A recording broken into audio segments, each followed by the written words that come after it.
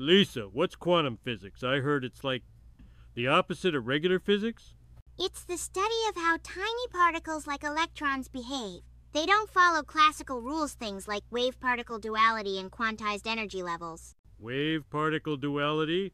Like are they waves or bouncy balls?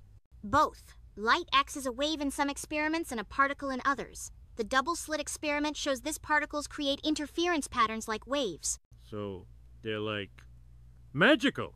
I thought science was about certainty. Quantum mechanics is probabilistic. We can't know exact positions or speeds at the same time, Heisenberg's uncertainty principle. Wait, so if I throw a rock, it's not in one place? What about my beer? Macro objects like beer follow classical physics. Quantum effects are only noticeable at tiny scales, like atoms or electrons. But, I heard about quantum entanglement. Is that, like teleportation?